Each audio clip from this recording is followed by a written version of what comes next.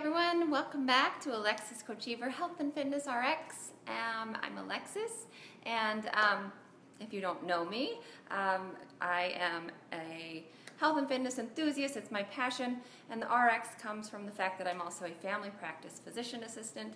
So I work a lot with families and individuals who are working on maintaining a healthy life and preventing illness and chronic disease. So I love to share all sorts of tips on how to make a healthy lifestyle easy. So today is part 4 of my series on getting your family on board a healthy eating or healthy lifestyle in general, eating and what fitness and all of it. So far I've talked about a few different things. I've talked about how to get your kids on board, talked about healthy kids snacks, and I've also talked about maybe one of the hardest parts of it is getting your family on board with a healthy lifestyle. So today I want to talk about the last bit, which is probably the most important, and that is something called the 80-20 rule. Basically, it amounts to the fact that there is no perfection required. There are no hard and fast rules when it comes to this. You need to make it your own thing, make your own guidelines, those kind of things. Maybe use some of the suggestions I've shared so far in my previous series, but the biggest thing is no perfection is required.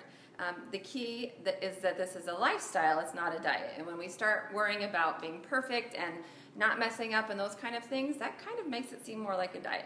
So the way it works for my family is we follow this 80-20 rule. So 80% of the time we are eating great, we're sticking to our clean diet, and we're following some of those guidelines, avoiding sugar and chemicals in our food. And 20% of the time, we don't even worry about it.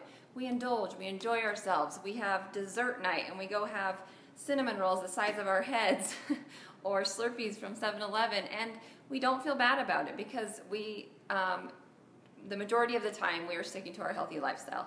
We go on vacations. My husband and I just got back from vacation where we did a lot of enjoying of our adult beverages, eating things. There was one night I ate an entire pizza myself.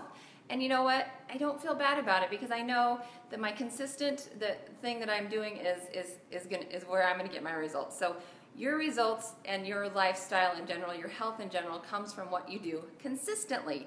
So if you can consistently follow some healthy guidelines, you have plenty of room to come in and have that splurge here and there. One splurge once a week or every couple of weeks or that kind of thing is not going to affect your health in general. So I just wanted to come back with that, kind of tie it all together, that this is your journey.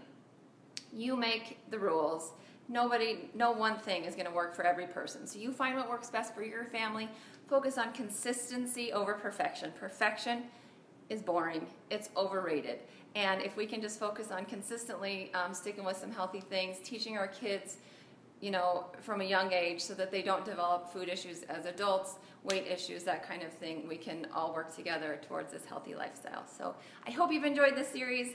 I'm going to continue to come to you with lots of good information and more fun series coming in the future. So enjoy your day, and don't forget, if you missed the first few blogs or videos in my series, they're all on my blog, and I will share that too. Thanks so much, guys.